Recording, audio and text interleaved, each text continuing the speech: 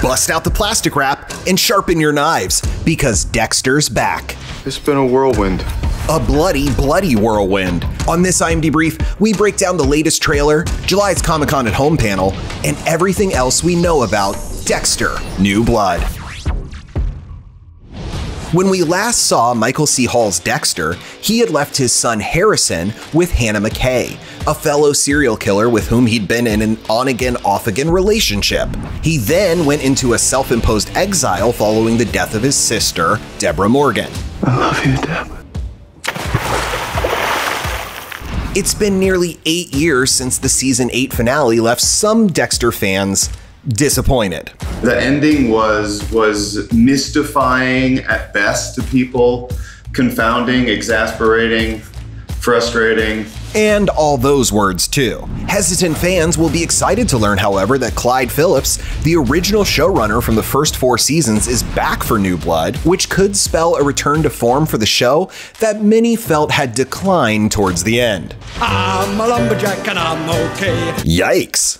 Dexter: New Blood seems to find our titular character in a much better place, living in a small town and going by the alias Jim Lindsay, a nod to Jeff Lindsay, the author of the books the show was initially based on. What's up, Jimbo? Hey, Mr. Lindsay. And in all the free time he's had from not killing. If in fact he hasn't been killing.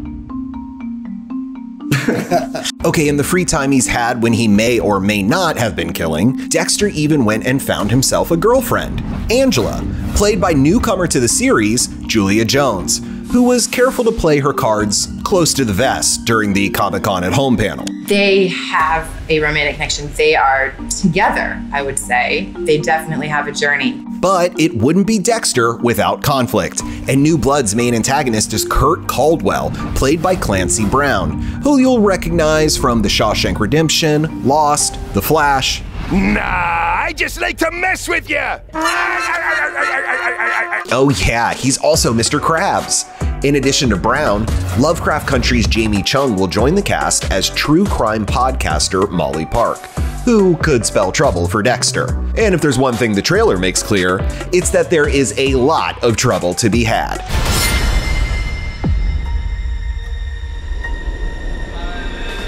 But don't worry, there will also be original cast members returning, including Jennifer Carpenter as Deborah Morgan and John Lithgow as the Trinity Killer, both of whom we saw die, so your guess is as good as ours as to how that's gonna work. Our money's on zombies. There will be some returning cast members from the original series that will make some people's brains explode. Exploding brains, huh? Definitely sounds like zombies. For more trailer breakdowns and trending tales, stay glued to imdb.com/imdbrief.